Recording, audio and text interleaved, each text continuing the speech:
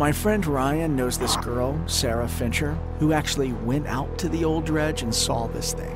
No way. What's a dredge? Yeah, and she even got it on film. Again, what's a dredge? And what did she get on film? Some creature ghost thing. It hangs out in this old building, which is actually a giant machine. It's called a dredge, and in the mining days, it would chew up the ground looking for gold.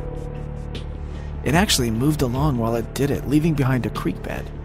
Whoa, hold on. Back up from the history lesson. Ghost thing? Apparently this guy named Joe Bush got caught in these huge gears and was pulled into the works. He ended up out the other end with a mangled leg and drowned in the creek.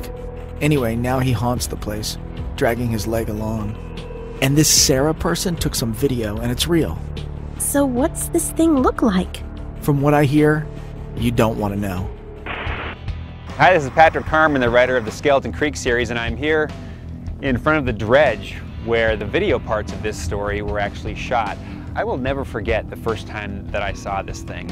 I immediately thought that it was the perfect setting for a ghost story. What's amazing is that it turns out that a lot of what I wanted to write is actually true.